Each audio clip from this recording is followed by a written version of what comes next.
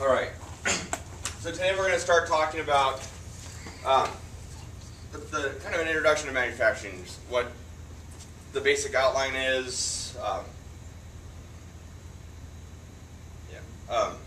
how you break up processes, different roles that are involved in production. So we'll talk about that stuff today. So we have two main types of processing. What were they? Two main types. Yeah. Primary and secondary? Yeah, primary and secondary. So what's primary processing? Like the actual manufacturing of the product? No? No, ain't that when, is that where they, like if you get the trees, you go and then you send them to the Yeah. secondary? So primary processing is getting the raw materials. So figuring out, okay, I need to make aluminum. How do I do that? Okay, I want to make paper. First I need some wood. So where do I get the wood? If I want to make glass, I need to find somewhere to get the materials to make glass. And then I'll make some big sheets of glass. And then they take it to the window guy and he takes a big sheet. Now he does secondary operations to cut that down to the right size. So primary is doing the primary. So here's the primary process for aluminum.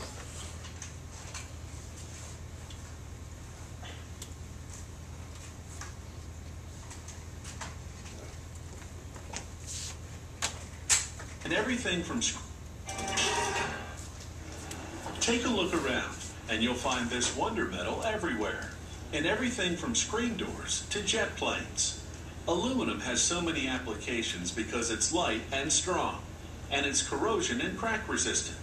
Producing aluminum is costly, but it saves money over time. Aluminum, so widely used today, and the world's most abundant metallic element, does not occur in a natural state. The most available source of aluminum is actually bauxite. Bauxite is mainly mined in tropical countries. The aluminum atom in bauxite is bonded to oxygen molecules. These bonds have to be broken by electrolysis to produce pure aluminum. Bauxite is carried by rail to the plant where it will be crushed. Then, through a chemical transformation called the Bayer process, alumina is extracted. This is then roasted in calciners to eliminate all moisture. This is the reduction facility. This plant has 432 pots through which a powerful electric current will be passed to produce electrolysis. An overhead crane dumps alumina into the pots. Then the electric current from the anode passes through the alumina that we see here at the bottom of the pot.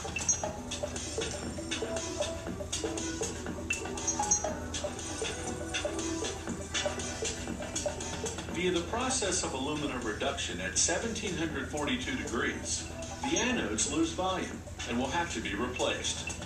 It's a continuous operation. Each anode has a lifespan of about 20 days. Spent anodes are recovered from the pot with this overhead crane and carried off to be recycled.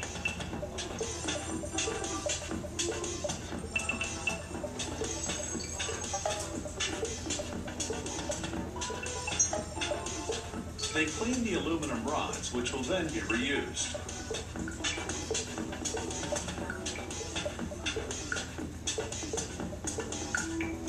Here we see the crust formed atop the anode.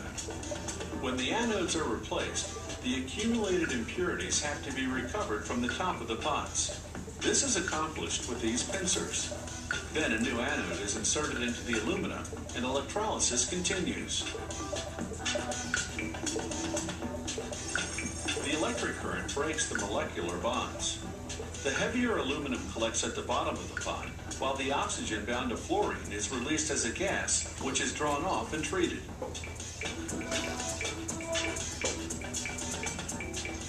The liquefied aluminum remains at the bottom of the pot. It has to be recovered in this huge crucible with a tube.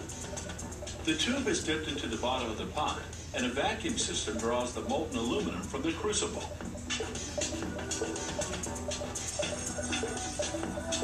The aluminum is recovered in a short time. Air is vacuumed from the crucible by a flexible pipe held by an operator. The tube is finally withdrawn, and the overhead crane dumps another quantity of alumina into the pot. Thus, the aluminum fabrication process continues uninterrupted. The crucibles filled with molten aluminum are transported to the casting house. Their contents are poured into holding furnaces that have a capacity of 60 tons. In these very hot furnaces, the molten aluminum is stored to await casting. Finally, casting begins. The aluminum can be semi-continuously vertically cast, producing ingots, sheets, or billets, or it can be directly cast into semi-finished products. The cooling of aluminum pieces is accelerated by water sprays. The large rectangular ingots, which can weigh up to 25 tons, will head for hot rolling and eventually will be fabricated into products like aluminum foil. From 4 to 5 tons of bauxite have produced 2 tons of aluminum, which in turn produces 1 ton of aluminum. This particular plant produces 200,000 tons of aluminum annually. Some other facilities can turn out as much as 400,000 tons. That's a lot of aluminum foil.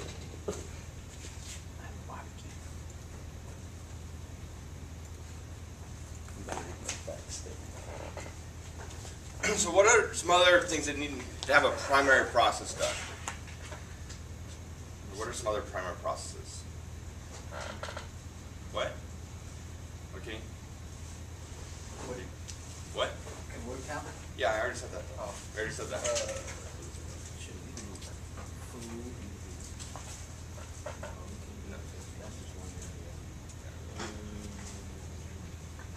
Oscar. You think of anything? I would say mining, but I don't know. Yeah. So mining's that's the primary process used in a lot of things, right? So you have to get stuff out. So iron, then to make steel from iron. Aluminum they showed mining. Is it an ore when they take it out, an iron ore? Yeah. So primary process is trying to get it ready to do something else with it. So now, like on the aluminum, when they finish that process, they have the ingots and the billets and stuff. Now they can go in and do secondary processes. And that's where we're going to spend most of the time this semester, is talking about secondary processes. So what are some secondary processes? Like you said earlier, casting. Yeah, casting and molding. So what's the difference between casting and molding? Casting, ain't that what you Cast is, you have something made, model you or fill the something? void with whatever material, right? Mold does kind of the same thing though too, right? Usually when we talk about metals, we say casting. Talk about anything else, we say molding. But it's basically the same type of processes. You have an empty space, you fill it with something. Yeah. It's just how you do that. And you can do the same type of thing with both. But usually, we say casting, we're talking about something metal. Talking about molding, usually it's plastics or ceramics or something like that. We have forming. So it's taking something that's in kind of the rough shape and bending it or pushing it, or so like with aluminum, that's primary. We'll make an aluminum can. We get a sheet, we stamp it down and make a can out of it. So that's forming. Or you do sheet metal, we bend stuff up. Or you do pipe bending or punching, or so make a car, they take a flat sheet, they punch it to make the shape that they want. They just take it and kind of bend it a little bit, or extrude it, like Play-Doh, to get the shape they want. Separating. So what's that?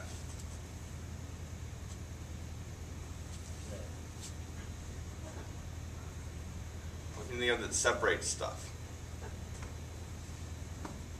It takes one piece and makes it more than one piece.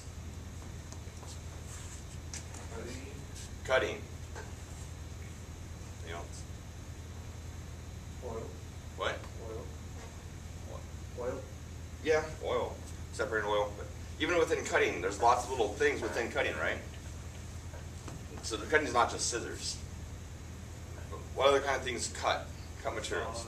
Saws. Yeah, shear. Drill, right? That cuts.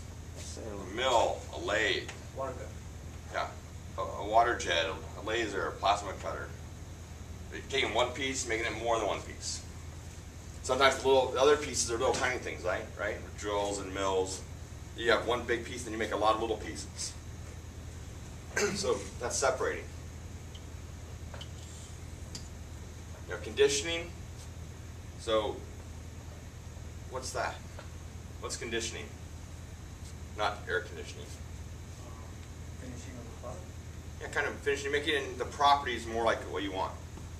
So with steel, right, you have some steel that's pretty soft, some steel that's pretty hard. It all starts out the same, just different elements in it. But you can have some steel, you can make it real soft, and you can make that same steel really hard. So how do you do that? By adding something to it, by carbon. What? By adding carbon. Even the same carbon content. You can make it really soft or really hard. Cold roll, hot roll. Less What? material. Yeah, tempering it. So tempering it is the process of heat treating it and bringing it back down and kind of normalizing these things. So the whole heat treat process. So you do what's called annealing, which is you heat it up real hot, you let it cool down really slow. So you heat it up in a furnace, you put it in a thing of sand. Let it cool down in a thing of sand. It takes a long time to cool down. But you get it out and you can bend it with your hand almost. Depending on what it is and how thick it is. But it's really, you can take it with a pair of pliers and do whatever you want with it. It's real flexible, but it's not real strong, right? You can do the same thing, put that same piece in, the furnace, get it hot, take it out, drop it in a bucket of water, or ice water even, and it gets really hard, it's really tough, but what else is it? Brittle. Really brittle. So then they'll do tempering, which they'll heat it up a little bit to kind of get some of the brittleness out. So that kind of conditioning, or some chemical conditioning, so like galvanizing it. Now it's a little bit more resistant, stuff like that. So changing some of the properties of it so that it does more what you want it to do. Assembling stuff, so putting more than one thing together. I talked about a few ways to do that, right? We can weld it, we can glue it, we can fasten it, we can braze it. So lots of different ways you can put stuff back together again. And sometimes you'll do assembling before or after some of these other processes. You might put it all together and then cut it. Then it goes through separating. So it's not just step 1, step 2, step 3, step 4. You can kind of go back and forth wherever you want. And then there's finishing. Does finishing have to be at the end? No. Is it always at the end, or is it usually at the end? Depends what It it is. depends on what you're thinking about. If you're talking about just one part, then yeah, it's probably at the end. But if you're talking about an assembly, usually you finish it and then you put it together. Especially with something that's bolted together. It's like these tables. The sub-assemblies on the back, that little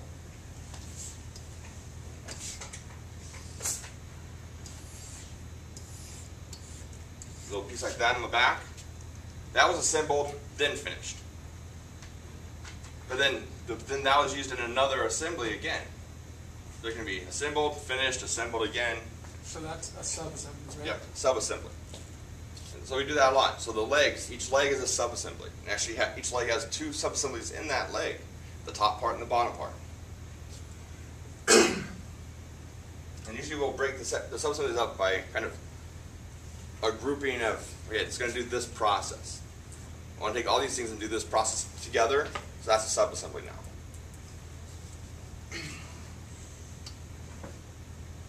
So now, different production areas, so different roles in a production environment. So someone's designed a product, Now what? Now they're gonna have to go make it. Who do you think they talk to first?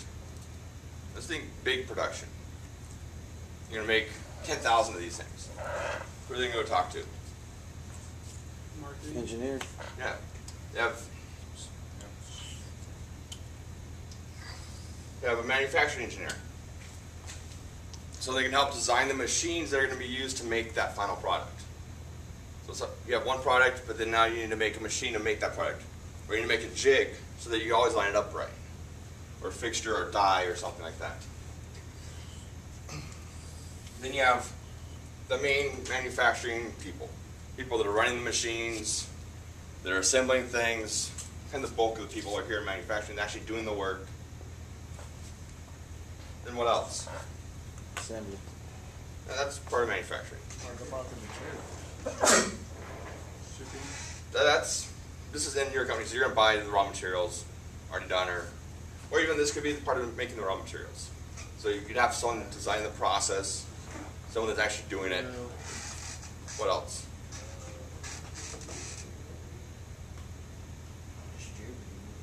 No, we're just talking about people that are involved in making it. So, what? No, Shipping. that's given to someone else. There's still two more groups of people Designing involved. No, it was already designed way before this. Hopefully it was designed with the people that are talking about it. Engineers. No, not packaging. That's after it's done.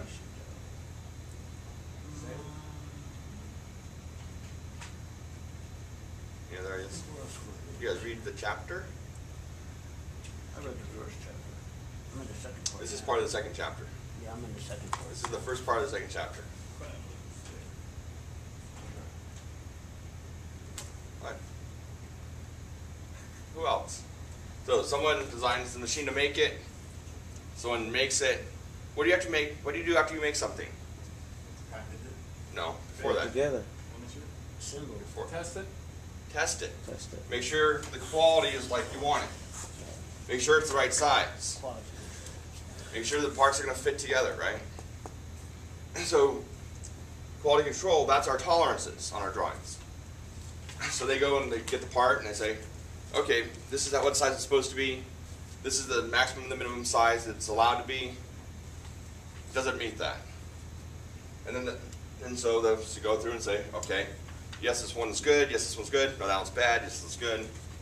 And they'll make a little chart like this. And so it'll show kind of the mean size, so the middle size from their sample. So maybe they'll take 10 pieces out and measure all 10. They'll see what the range was for that 10 and see where the average size was.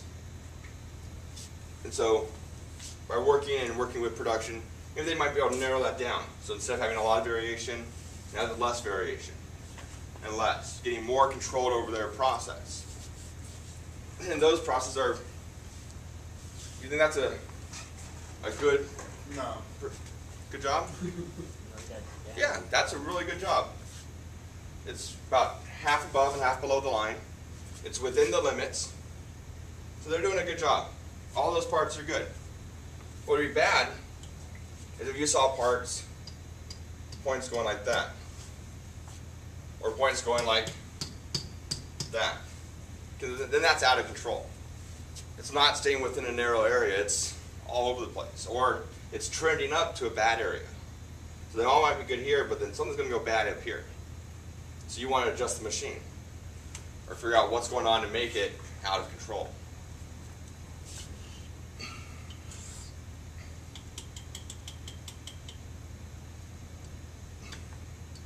So the quality control people kind of do that. They watch what's going on. Some companies inspect every single thing that comes off the line. So every piece off the end gets checked.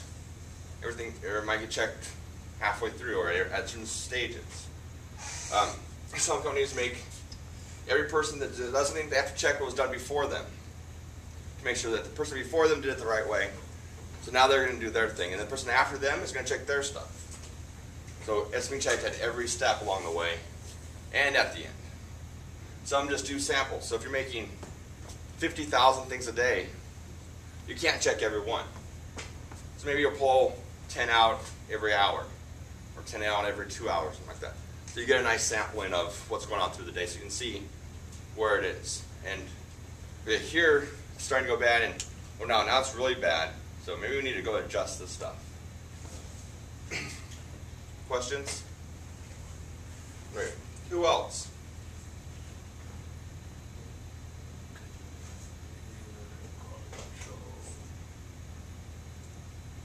Here you go, like the quality, you go to the similar together. And actually, this person kind of works all the way from here all the way to the end.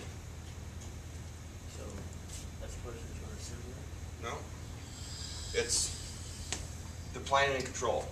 So quality control makes this chart, they get the data for this chart, and they give it to process control and planning. So planning part, before they figure out, okay, we're gonna cast it, then we're gonna take it over to the mill and have this stuff machined on it. They'll take it over to the lathe, have this stuff put on it. We'll go to the finishing, it needs this paint. Then you guys need to put this stuff together, and then we'll package it. So they kind of plan out the processes and how it's going to move through and when. So today you're going to do this. Tomorrow you're going to do this.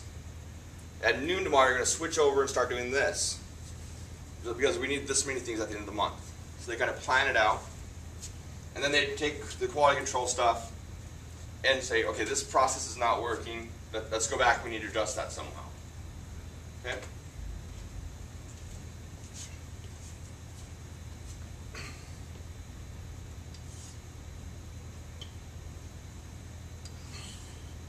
Look at types of manufacturing.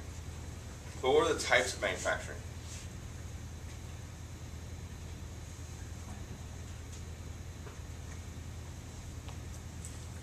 So, how often something is done? No. So, yeah, automated. That's continuous manufacturing, where they're always making it. That production line just runs that one thing 24 hours a day, 7 days a week, 365 days a year. Or it'll do something for a long time, and then they'll switch it out and do something else for a long time. They'll switch it out and do something else for a long time. But it just kind of keeps going. What else? Seasonal. Yeah, seasonal, or maybe they do 50 of these and 50 of those. Shorter cycles. Intermittent. We might do one of this model, then one of that model, kind of to fill orders, but you're not continually running it. And then, what's the lowest level? Special. Man. Yeah, custom. I want this thing. Can you make that for me? Or I want 50 of these. I'm only going to have done this one time. Maybe again in a year or whatever. But it's not a standing order. It's not something that's done all the time. That's custom. So that's kind of been the way it's usually been. But then lately, the last few years, there's been another category come up.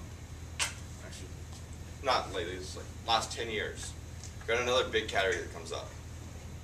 Military. No? Mass production. Well, mass production is both of these.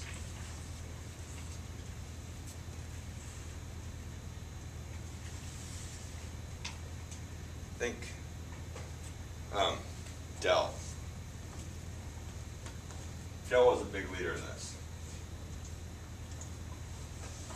You know when Dell came out? What's so different about Dell than any other computer maker? They can custom make it good. They custom made it. So, mass customization. So now instead of saying, here's what we make, you buy it or just leave me alone, they said, what do you want? Oh yeah, I can make that exactly like you want it. And if you want something different, I'll make yours exactly like you want it. And I'll make it like you want it. So at the company I used to work for, we did that too. A little bit smaller scale. We did van conversions. So we took a van, made it into a little motorhome. And we had a base model that we did.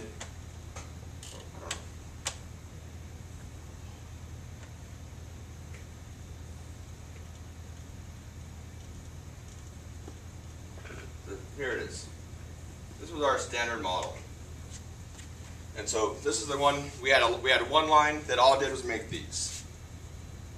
It made standard models, but even the standard model, they could put different stuff in it. They could say, I want everything except for, I want that to be a little bit different. Or change this, or I want this thing on it. And then, but they could also pick anything else. And then they could also go in and say, so these were all standard plans. So they could say, I want an EV82. So we had patterns set up for all that. So they could also say, I want to do it myself.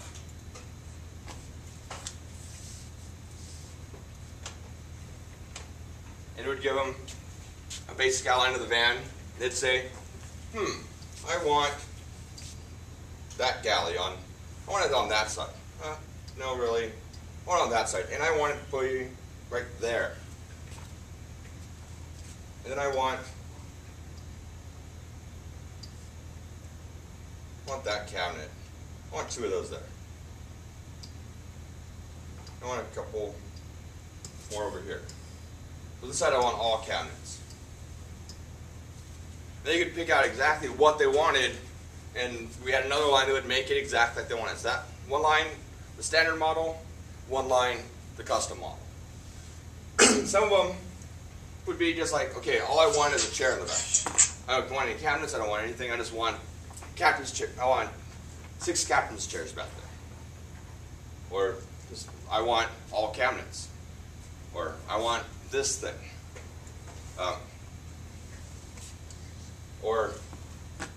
And then we had other option things, but then people could bring their own stuff and say, I want this in it.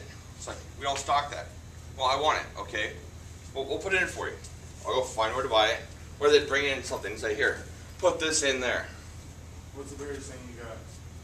Blow it. I don't know, we did all kinds of stuff. We had guys bring in their custom heater setups to use. It actually started from a customer, then we actually had it as a standard option, was doing a heat exchanger off the radiator and doing a heat exchanger so that would heat their water. So it had, the radiator went through it, but then also had some fresh water lines going through so that they didn't have to use a propane to heat their hot water. And then, like, hey, that's really good. We're just going to make this a standard option. So then that was one of the things on the option list. Was it only based on one type of model car? It was, we did Ford and Chevy vans, both regular and extended bodies. But then there were options on, what do they want? Do you want it 4-wheel drive? Do you want it 2-wheel drive? Do you want it to go, on the 4-wheel drive, we did our own 4-wheel drive. Or you can send it down and get a 4-wheel drive somewhere else. It wasn't just interior, it was exterior Yep. and motor? We didn't do any motor stuff to it. Just, So when you guys created it, But they had the it rights looked to like it? that. But So when they created, they had the rights to that drawing, or you guys had to give it to their them? thing. Everyone wanted their own thing. If they didn't want a standard one, everyone's was different. Even the standard line, one to the next was different. So,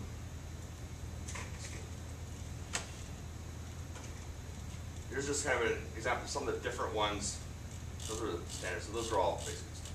is this company based in California? What? Is this company based in Yeah. California? Actually, the main office is Tennessee, but the biggest factory is in Fresno. So like these are all pre-owned ones.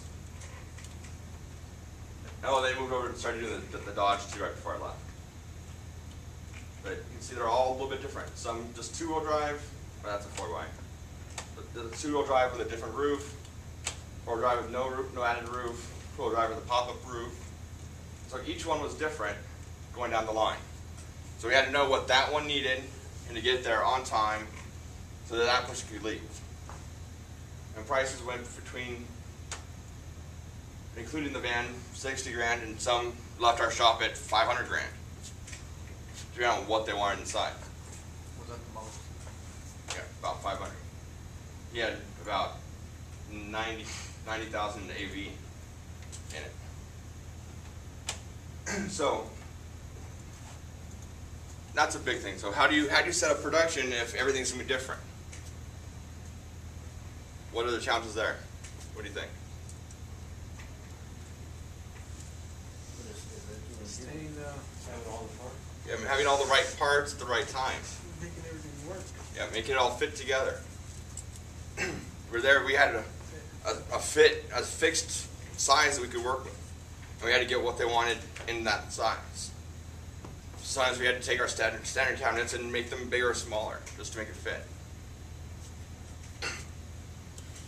Was there codes that you went by? No, we had a nice big checklist for all of it because we had, I don't know, 60 standard options that they could pick from. Plus, then they could add their own stuff, so we had a couple lines for that. So you And could so they put- just had a thing on the thing. It needs all this stuff. If we didn't have it, well, if it wasn't a stocked item, I had to make sure that we ordered it and got it there on time. So were you the one doing the blueprint for it? Yep.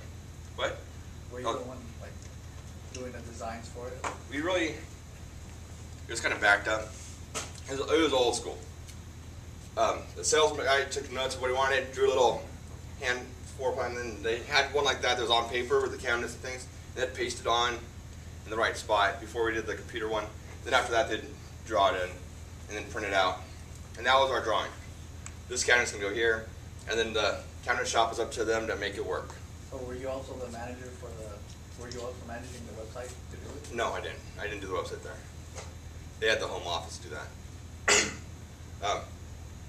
But so we had to make sure that we had what it needed. And we had to go through a list and say, okay, it needs this, this, this, this, this, and this. And then make sure we got the right stuff and everything. But a lot of companies are doing that. You go and buy, you order off online, you tell it, I want this size, I want this color, and they go through and they make it that way. Pelco down in Fresno or in Clovis, same thing. They have standards, but then you can also get it painted whatever color you wanted for the cameras. Or you can get custom colors depending on the volume. So if your volume was a certain level, they'd custom paint it with a liquid paint. If your volume's a little bit more, they'll custom paint it with powder coat. Because it costs a little more to get set up and stuff, so they needed more volume. If you wanted to pay extra, no matter your volume, they dip paint it. That's how they get like the camouflage on it and stuff. So they'd set that up. So, but each thing come down could go that way. So questions? Thoughts? Wasn't there other companies other than that that started that? That was a big first one that was doing it.